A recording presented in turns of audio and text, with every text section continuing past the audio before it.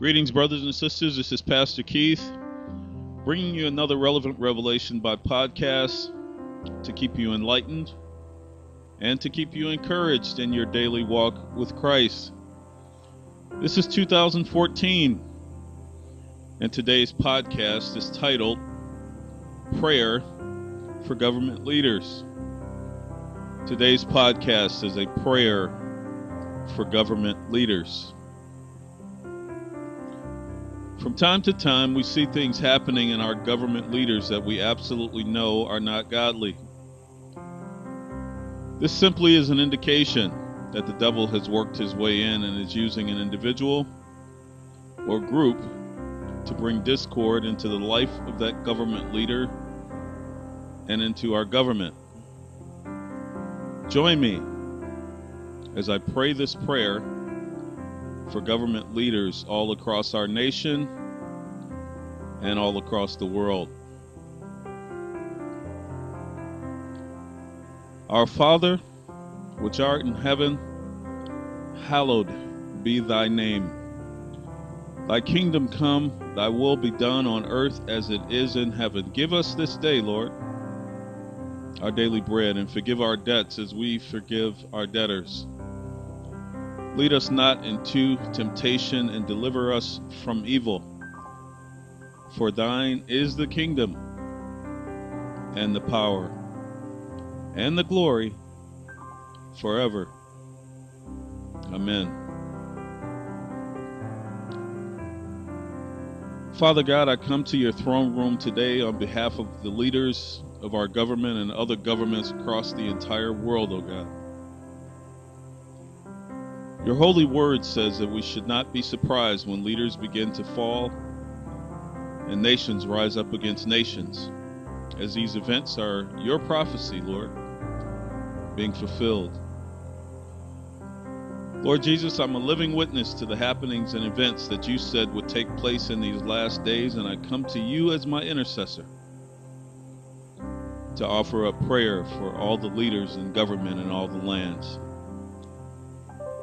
Lord, some of them will stand and some of them will fall. But I ask you to place a hedge of protection, Lord, around them all. Lord Jesus, I ask that you give them peace that passes all understanding, to guard their hearts and to guard their minds through any and every trial and tribulation that they must face at home, in the halls of government, in the media, and at any place they must walk. Order their steps, Lord Jesus. Let every place they need to walk be a path that is already ordered and orchestrated by you, Lord, for the benefit of the people, Lord. Let every government leader know that you are high priest, that you are Alpha and Omega, that you are the one who gives them life and breath and sustenance and comfort, and all that they are, Lord, is wrapped up in you, O God. Let every government leader know that you are the righteous judge, that you are the sinless one, that you died on a cross so that all our sins could be forgiven and we could have an opportunity to live in eternity with you, O God. Let every government leader know that they can confess and repent and surrender to your will, and that you will hold them in your hand and protect them, Lord. Let them know that they can still seek your face and ask your will before every decision they make that will affect masses of people or even a single individual, Lord. Let them know that their decisions are more than just about them. Father God, I ask that you bridle the tongues of government leaders, Lord. Bridle the tongues of anyone who would have anything negative or untrue to say about government leaders, Lord. Lord, let their yes mean yes and their no mean no, and place it in the mouths of our government leaders, Lord. Oh God, our government leaders are under attack, even from pastors in their pulpits, Lord. I've witnessed pastors read gossip about government leaders on the internet and believe it, and pass it on as truth to their congregations, Lord, without having been there to witness it or to see irrefutable proof that such things occur. And most importantly, Lord, I ask that you place it on the heart of every pastor that is doing this, that your word says you place government leaders in their positions, and place it on pastors' heart to pray for government leaders rather than passing judgment on them, even if what they say is true, because judgment and punishment is still reserved for you, Lord. And Lord Jesus, let them know that as pastors, they should practice forgiveness first. Oh God, let this prayer reach the hearts of pastors and government leaders all over the world so that they can unite. They can hear it and unite and come together and receive the message to come together with one another for the purpose of establishing a united front to stand against demonic influence. Let them come together, Lord, to push Satan aside and away from causing any division in anything that the government and the church is doing under you, oh God. Let them put the devil under their feet and be reminded that the book of Revelations chapter 20 verse 10 says the devil is already defeated.